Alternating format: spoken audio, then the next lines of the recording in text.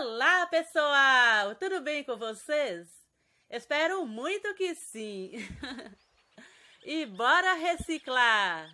Hoje quero mostrar para vocês como fazer um lindo gatinho com garrafa de água, arame, tecido e cimento.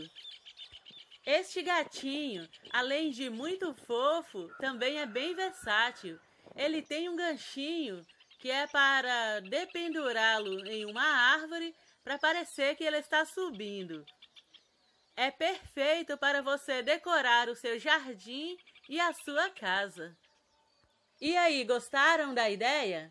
Então já deixa o seu like. E se você ainda não é inscrito no canal, não perca tempo e inscreva-se.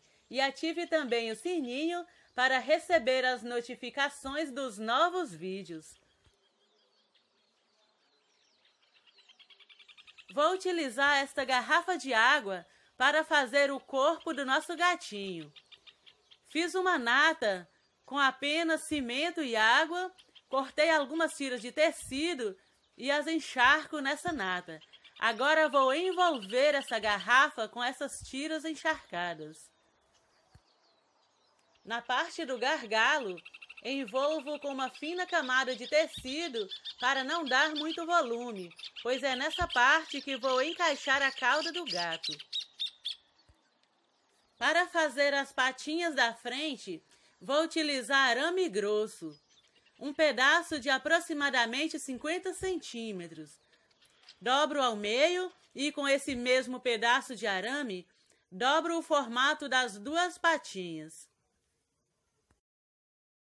Encaixo no corpinho e vou dobrando o arame para ajustar bem. Para fazer as patas traseiras, o processo é o mesmo, porém corto um pedaço de arame menor, pois como as patas vão estar encolhidas, dobro o arame apenas da junta do pezinho para frente. Encaixo o arame no corpo, que é para ajustar bem, e faço o outro pezinho do outro lado.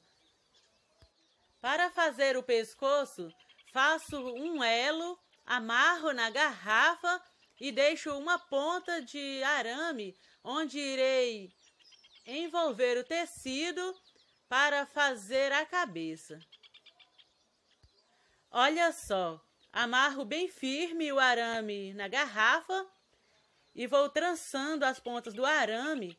E nessa ponta, vou envolver tecido, que é para dar volume no pescoço, e faço uma bola de tecido, que é para ser a cabeça. Agora, vou envolver essa bola de tecido e o pescoço com tira de tecido encharcada na nata de cimento e vou cobrir com uma camada de massa, que é para ficar bem resistente. Agora, vou envolver as patinhas com tiras de tecido encharcadas na nata de cimento para dar volume.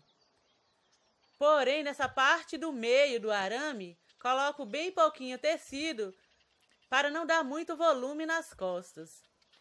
Encaixo as patinhas na posição e amarro bem firme com tecido encharcado de cimento. Nessa parte, ainda é possível dobrar as patinhas na posição que deseja. Escolhi por essas assim, porque fica bem no gatinho deitado em uma almofada ou em cima da árvore. Com as patinhas traseiras, faço o mesmo processo. Depois de envolver com tira de tecido, encaixo na posição e amarro bem firme.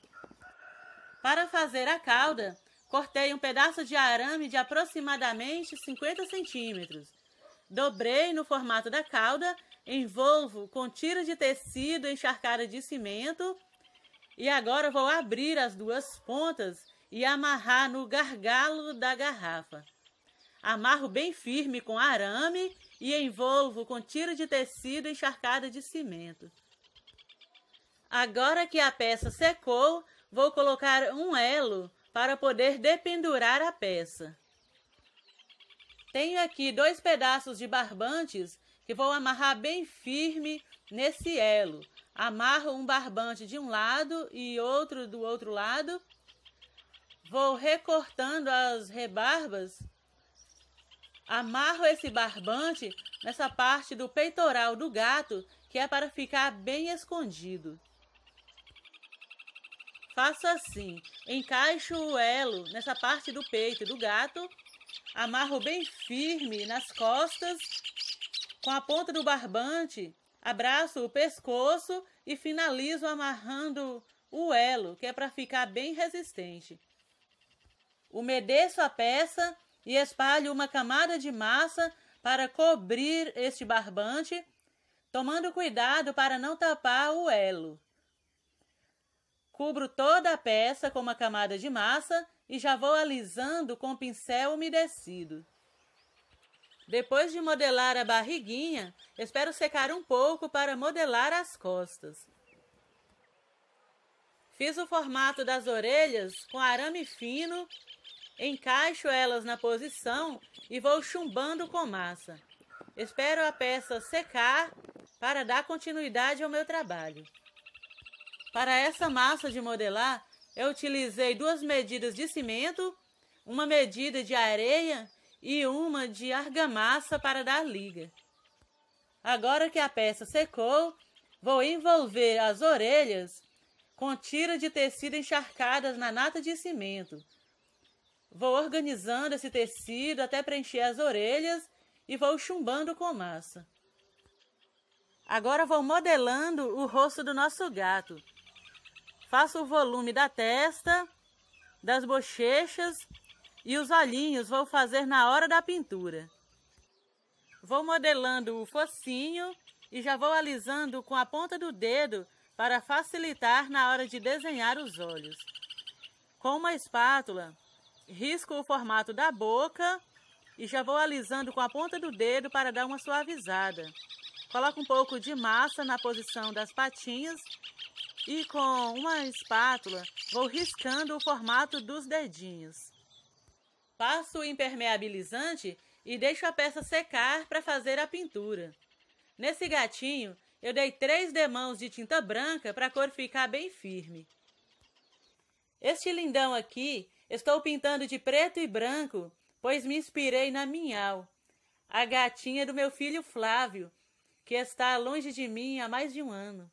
Saudades, filho.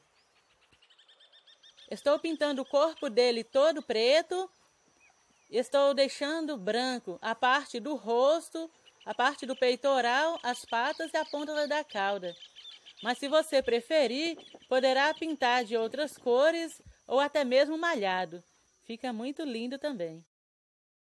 Finalize com o verniz de sua preferência. Olha que lindão! E como ele tem um ganchinho, você poderá dependurá-lo em uma árvore ou pode colocar em uma almofada. O pessoal vai pensar que é de verdade. Obrigada a todos pela companhia e o carinho de sempre. Grande abraço e até o próximo vídeo, se Deus quiser.